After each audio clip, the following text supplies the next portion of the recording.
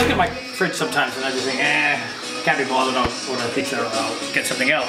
And then the food goes off and I throw it all in the garbage before the cleaner comes on Tuesdays. But it seems like I've got a new relationship with food. So when I look in the fridge, I think I can repurpose it into something else. And when you're looking at that against parallel of a bigger engagement program, yeah, at some point as leaders, we need to re-engage with our teams and build a better relationship. Not saying we have to repurpose them, but in a way we do, because we find new and creative ways that they can work. And I think that is really about the way I even see a bit of old tomato stuff from last night going into this.